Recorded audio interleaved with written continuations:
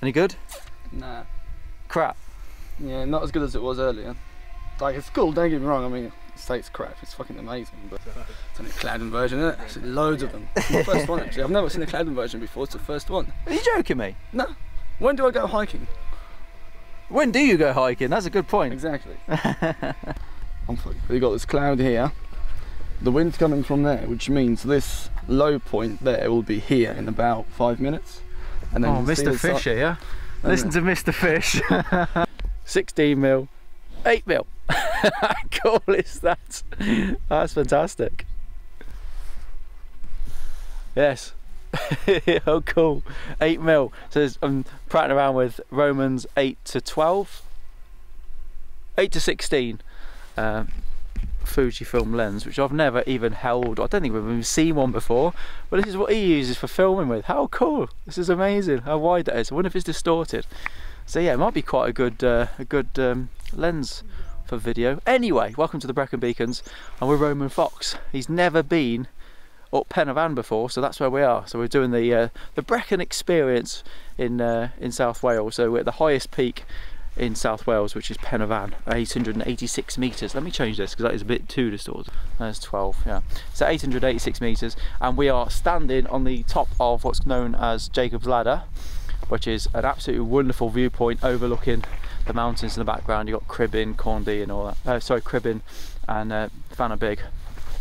And it's been an amazing morning. Amazing. Oh, it's gone bright again. Roman's seen his first ever cloud inversion, which is unbelievable, because we come down here and my sort of go-to shot is literally, it's a bit of a bad habit, I suppose. I normally get to this sort of location and try and work or improve a previous scene. Now I was all set to do that. I did have a little trick up my sleeve actually, which I'll tell you about in a minute. But Roman says, get your bloody drone in the air quick. So I just ran back to the bag, grabbed the drone, threw it in the air, and we just got the most beautiful temperature inversion, low cloud, whatever you want to call it. It's just been absolutely unbelievable.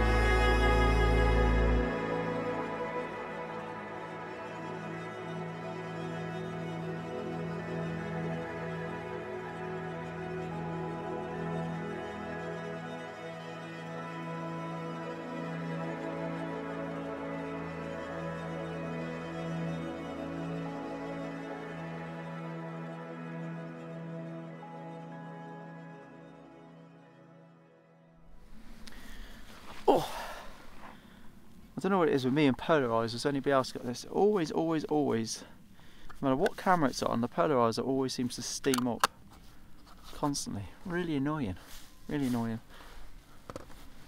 I was going to try this little baby this morning because I thought, getting to a location I've shot a million times, I'll try something different. And if I put this on the lens now, then I'm forcing myself to do it. And basically this is an extension tube. You got one of them? They're dead cheap. Oh, it's gone dark, is it? Oh, yeah. They're dead cheap. Saying that, they're normally about a tenner. For the Nikon Z, they're 50 quid for some reason. There's a Viltrox one. Really nice. So just a bit of plastic, moves your lens further away from the sensor, means you can focus really close. So yeah, looking forward to having a play with that this morning. and because I've put it on the lens now, I'm forcing myself to look for shots that I wouldn't normally take, because I've never ever outside of a studio used an extension tube. This one's 24mm. I've also got one, I think it's 12mm in the bag as well. Any good? Hey, I'm waiting for you to finish so I can land it. Land it? Oh, like, it'll be noisy for you, no? I don't know. Oh, it's this little tiny little thing. Just don't land on me.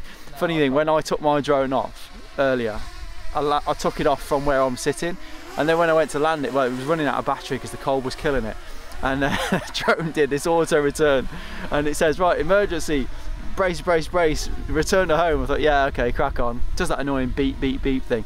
Let it do it, and unfortunately there was people sitting exactly where I took off from, so it came back and all of a sudden just dropped down on top of it. So I was like, oops, do you mind if I put my hand over your head just land the drone exactly because you're sitting exactly, the chances of that, you know. Anyway, yeah, right, okay, bad habit, come to a location you've shot a million times and tweaking it. But I do want to take a shot, but I can't see anything at the minute, so I'm going to try and use this extension tube and get something arty-farty with these little dew droplets, which look absolutely stunning on the wet grass. I actually noticed some in his hair as well. So there's loads of little droplets of water on the grass around here. So I'm sport for choice with that. So I'm going to get really, really close and try and create something abstract. That's not something I've ever done before, so don't be expecting a decent image. But it is good to push your creative boundaries sometimes. I can't see my histogram and whether it's getting brighter or not, but yeah. So yeah, that's what I'm going to be using. I've stuck it on the 24-70, my extension tube, because when I used to use extension tubes, I would always have them on a portrait lens, 85mm sort of thing, or you know, something zoomed in. But I actually read the other day that if you're on a wider lens like a 28mm, you can actually get a better sort of enlargement on the sensor if you're trying to get a bigger thing. So it depends. I'm going to play around with it. So 24-70 lens might be ideal for this, because I don't really know where to put the focal length.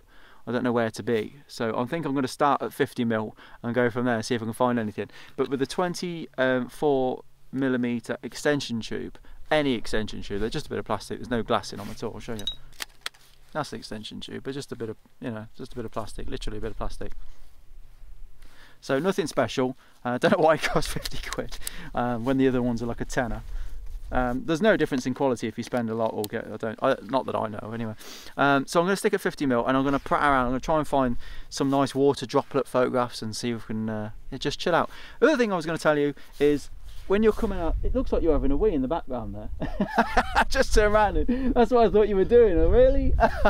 on my own camera, yeah. Yeah. I've had enough of it.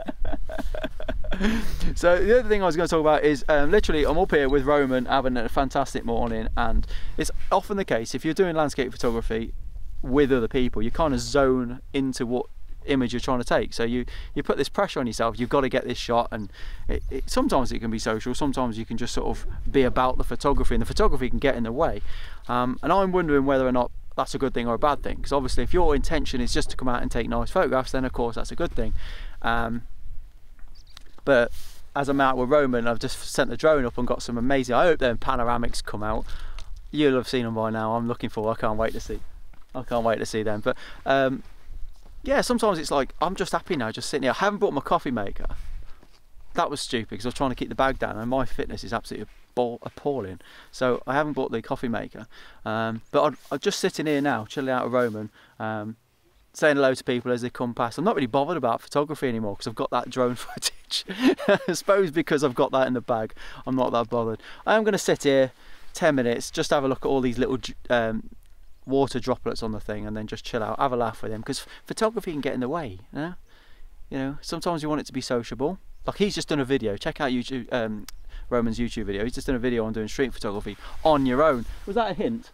You don't want to do street photography with me anymore? No. Alright, say it as it is. So yeah, he's just done a video talking about street photography on your own, which I can. Yeah, look, Roman, it's clearing. Oh yeah. So you'll be able to see the mountain in a sec.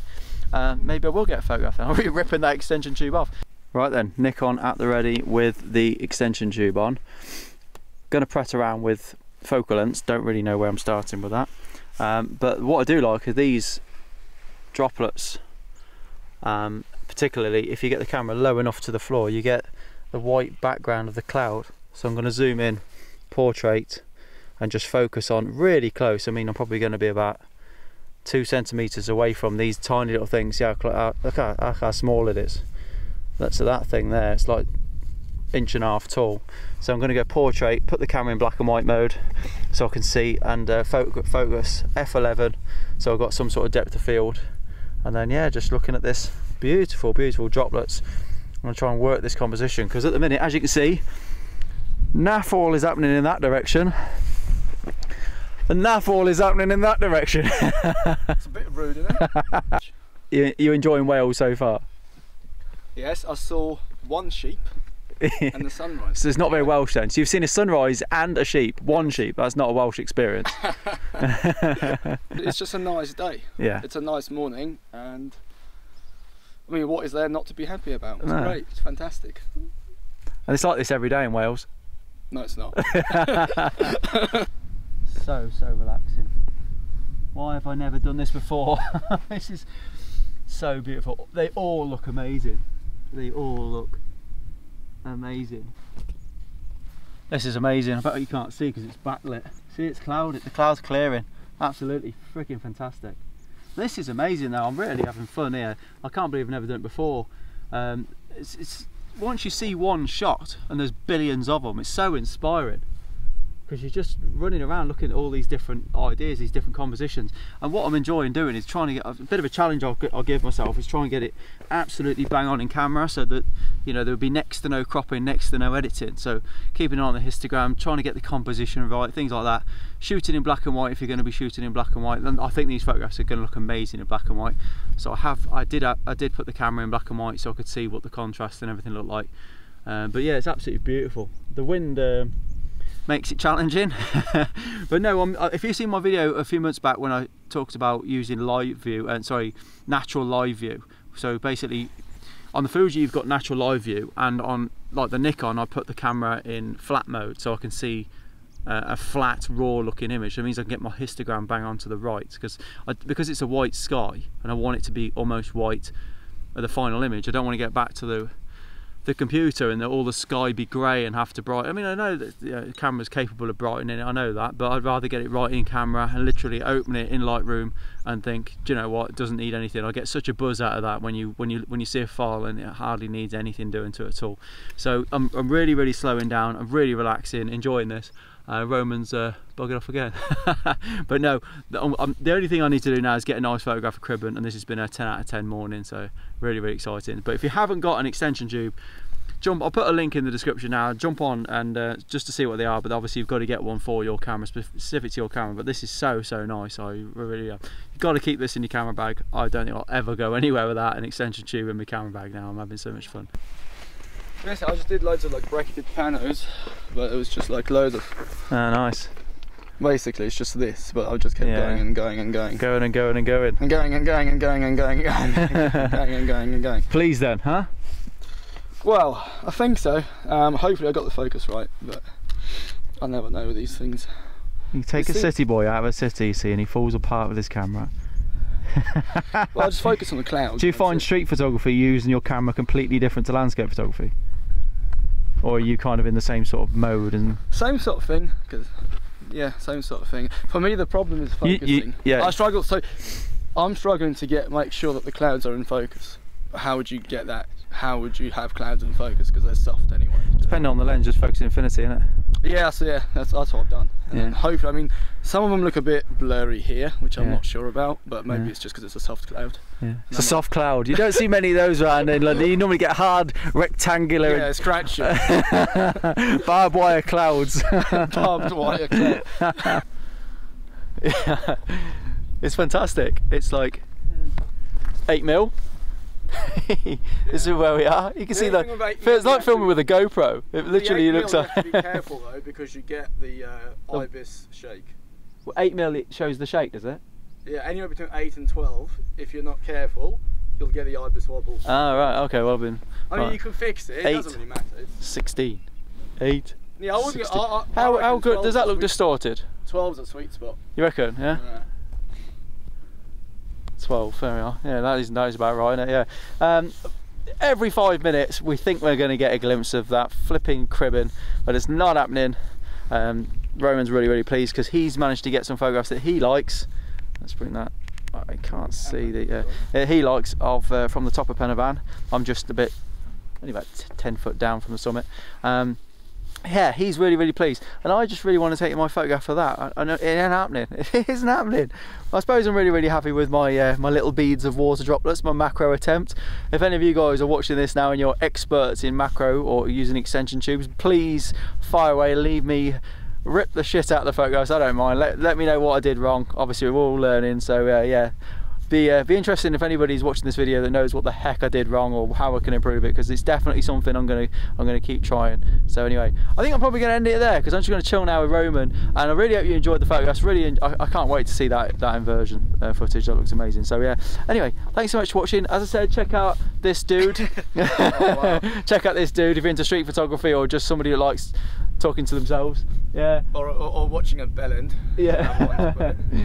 Nearly fall over. Did you nearly fall? Did you? Don't hit my lenses there. I was nearly gonna fall on your bottle. That would have been painful. Well, yeah. Yeah, make it look like an accident. Anyway, all right. Thanks so much for watching. Hit up Roman's channel, and I'll see you on the next one. Take care, guys.